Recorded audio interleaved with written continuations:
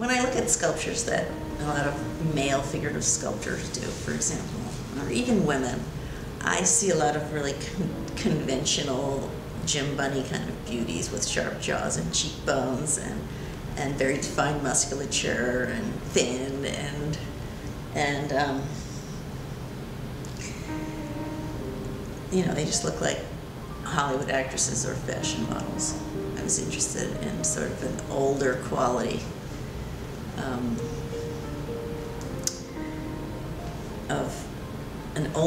of femininity.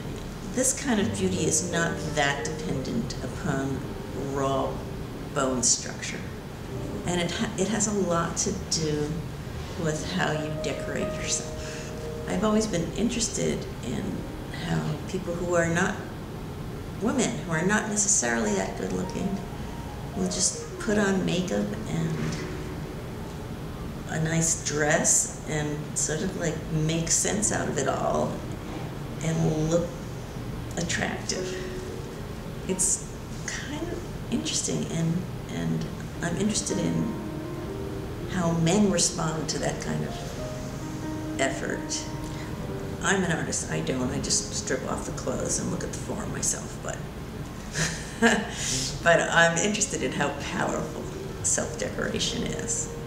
And it's very old, it's tribal.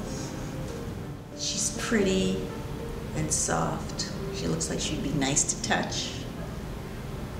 She doesn't look very utilitarian. She does not look like a classical Greek sculpture. She does not have that geometrical austerity.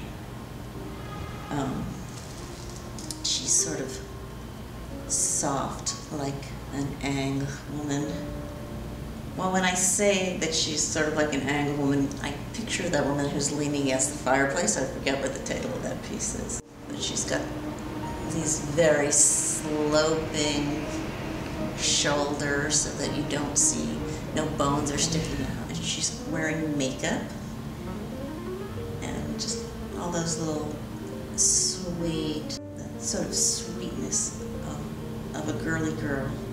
But hopefully she's got a little bit of underlying life and challenge in her eyes. There's something in there that's gonna break out and kick ass. She's of an age, but there's a little spark in there.